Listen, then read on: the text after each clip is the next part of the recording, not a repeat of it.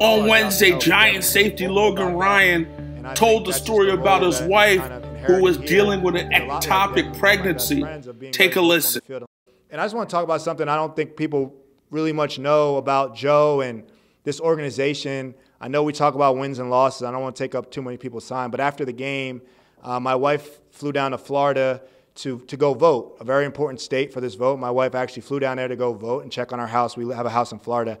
And she was having some stomach pains, and it was 1 a.m., and I was banged up after the game as well, and I was leaving the stadium at 1 a.m., and she was telling me about some pain she had in her stomach, and I told her, she wanted to sleep it off, and she was in extreme pain, but she said she'll wait till the morning. I talked to one of our trainers about the symptoms. He said, no, she needs to go to the ER.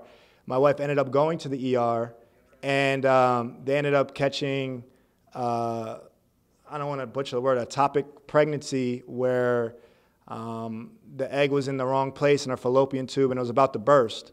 So she ended up going to emergency surgery, is what I'm dealing with right now, and they ended up saving her and ended up preventing a lot of what could have been done.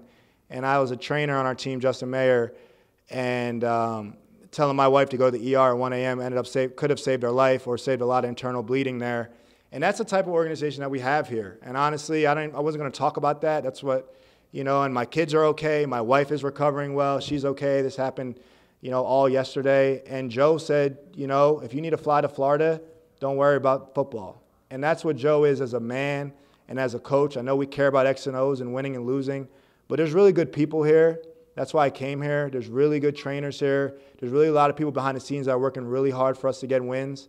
And I'll do everything I can to play for a coach like that and play for an organization like this because, if that wasn't the case, I don't know if my wife would be here today.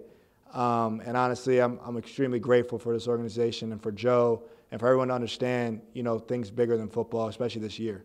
Obviously, that could have been a lot worse for Logan Ryan and his family. Fortunately for Ryan, the Giants organization, Giants training staff helped him out. I send my thoughts and prayers to Ryan, his wife, and the rest of his family.